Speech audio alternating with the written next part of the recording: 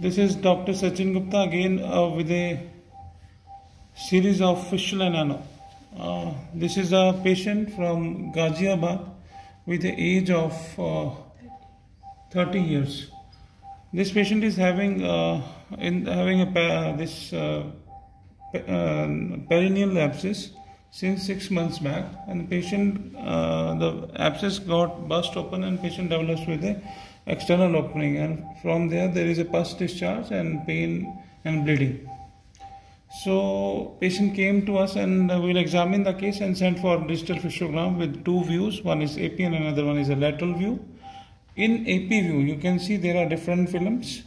There are two films you can see. From here the dye is passed and dye reaches below the sacroiliac joint, and there is a spillage of dye inside the rectum. You can clearly see, same with the same picture. Whereas in lateral view you can see there is a lateral view. There is a sacral bone, you can see there is a sacral bone, and here this is external opening, the dye is passed and it reaches up to here. So you can see this is a straight linear tract which goes from perineum to anal canal, and patient is also having the bleeding per rectum, and it was examined in proctoscopic examination. There is a second degree hemorrhoids. For that I will perform the Sharakarma. So in this case I will go by three techniques. One is the window technique, another one is the Sharasutra technique, and third one is the fixation, followed by Sharakarma.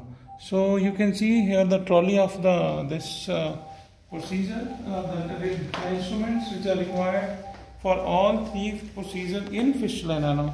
You can see these are the German's dilators. This is anoscope. This is light source proctoscope.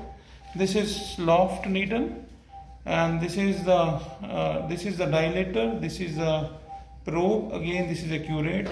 And especially these are the three instruments for this fixation. You can see this is the probe, this is the rod, this is the base plate, these are the blades, and this is a syringe which is used to confirm the internal opening of the tract.